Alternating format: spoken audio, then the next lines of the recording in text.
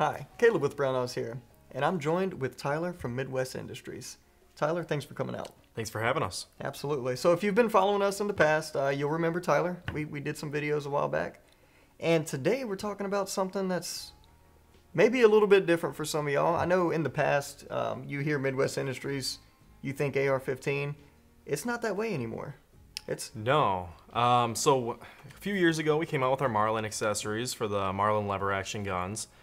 Those have done really good. They've gotten some controversy, obviously, with the tactical lever gun. Sure. We consider it modernizing a lever gun just because it allows guys to really put a lot of accessories on these firearms. And here's kind of a new version that we're coming out with. So this is for a Rossi 92.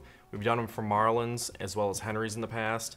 And now this is going to be coming out for the guys that have these Rossi 92s as well as Winchester 94s out there. So another platform that people are going to be able to kind of modernize and throw some accessories on, and we're kind of excited to finally get these on the market. Yeah, so let's kind of just talk about what we got going on here. We'll just, from tip to butt, let's do it.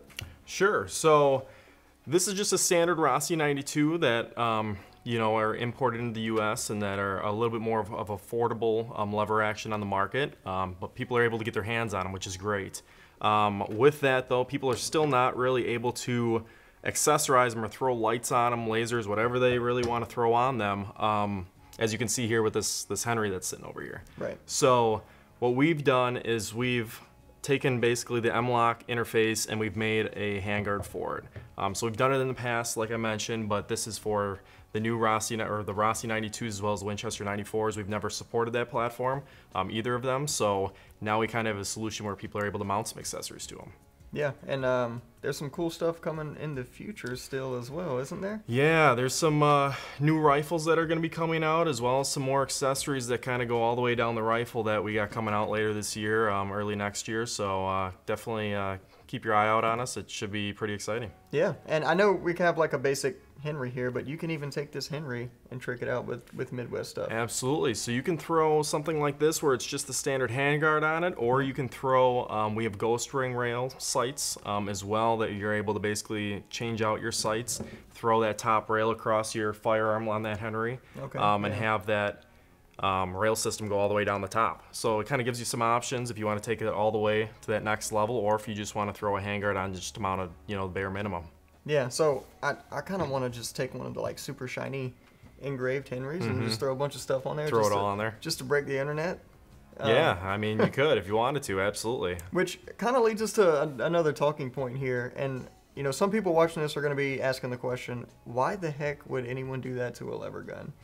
Yeah, and that's fair. I mean, people say the same thing with AK-47s or even the AR-15 phase. People say just leave it the way it is and shoot it because it's light and it's mobile and whatever else, and it works. And you can keep your gun just like this and shoot it, or it gives you a lot of more usability to add stuff to it. For a lot of people do hog hunting, deer hunting, whatnot, and they'd like to be able to mount a light up front or just have something that looks a little different, and this gives them the option. Yeah, and I know like a lot of people that do hunt hogs with lever guns, whenever they do it at night, they don't use lever guns because it doesn't work well with the MVGs. There's no way to mount all the accessories on it for that.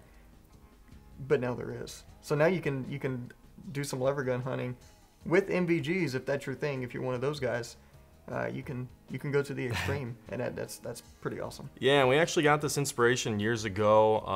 I mean, we've seen guns like this where people didn't really care to keep them so pretty, and they just duct tape a light to the front or whatever they needed, but it worked. Right. So it kind of lets them take it to the next level without having to go that extreme.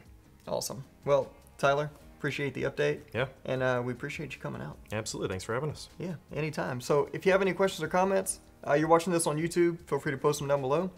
If you're watching this on the website, feel free to just give us a call on the tech line. Thanks for joining us, and we'll see you next time.